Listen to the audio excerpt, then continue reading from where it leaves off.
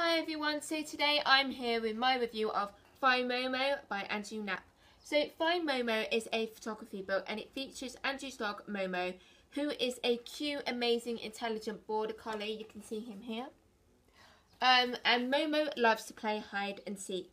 And how this book came about was Andrew is a photographer and he loves going out and taking different pictures of scenery and places that he goes to. And one day when he was out with his dog Momo, he threw Momo a stick and Momo went to go and fetch it. But instead of like most dogs where they either come back to their owner or they go bounding off somewhere, he sat there patiently. And from that, Andrew found that Momo could sit somewhere for 5 to 10 minutes waiting patiently for Andrew.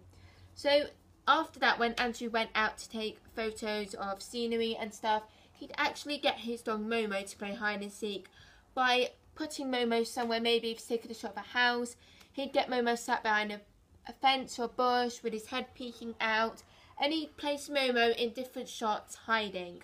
And with those shots, he put them on the internet. I believe it was on Instagram or Tumblr, and he created the hashtag Find Momo. And from that, he became a huge internet success. I believe within several days, he got 50,000 subscribers. I believe now he's got over 100,000. But overnight, it just became a huge success. It was an online phenomenon. Everybody was raving about it.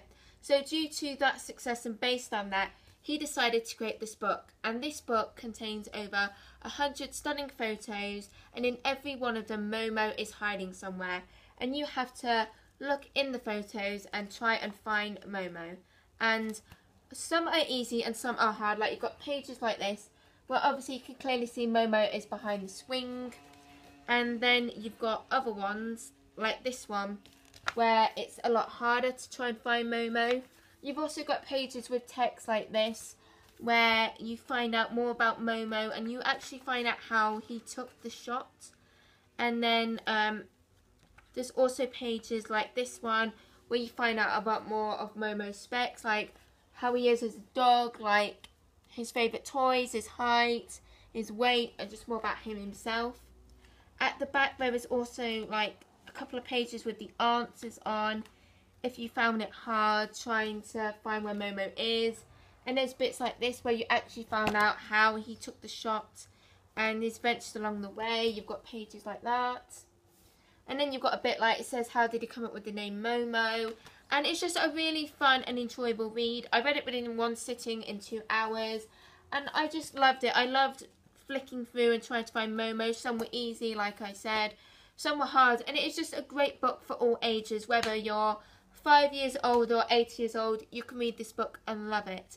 So that was my review of Find Momo by Andrew Knapp. I know this is really short, but like I said, it's just a cute, fun and light read. There isn't a lot to really say about it, but I definitely recommend this book. I paid about £10 for it, and it was a buy. It was money worth spent. I'm glad I bought it. I really enjoyed it. I definitely recommend this book if you're looking for a light, fun read. It was just so enjoyable. So thank you so much for watching and stay tuned for more book reviews and book hauls soon. So I'll see you next time. Bye!